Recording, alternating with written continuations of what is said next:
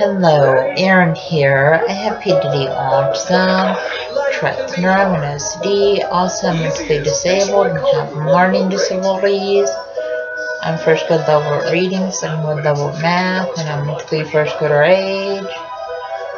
Also, because medications I take for my mental disabilities, I have erratic therapy, but I take medications for my erratic therapy.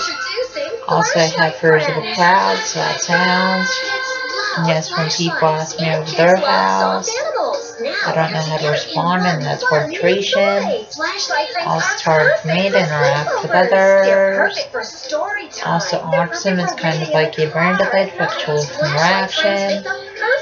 And autism makes it hard to process what other people are saying. Also, autism makes it hard to process other people, hugging, kissing.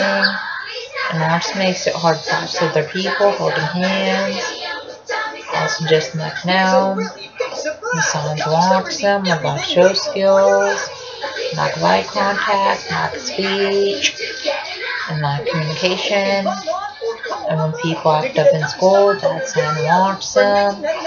Also, when people have low grades in school, that's a sign of autism. Also, when people stim in school, that's a sign of autism. Also, stimming is kind of like hand flapping and hand motion, hand movement, and hand fidgeting. And people with autism, stim in school classes, and stim walking out of school classes. Please subscribe, rate, and comment.